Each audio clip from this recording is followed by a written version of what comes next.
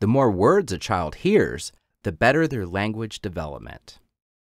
So when we speak to a child, saying only a few words is like a deflated balloon.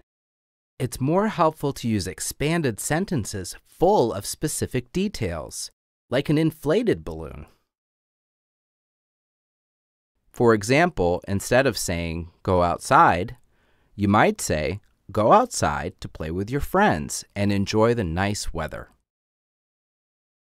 Or instead of saying, "Come here," you could say, "Come here and I will comb your hair so you will look nice today."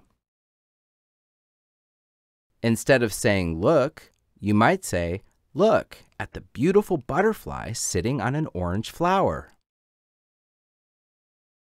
Doing this helps the child learn new words and understand how to use sentences.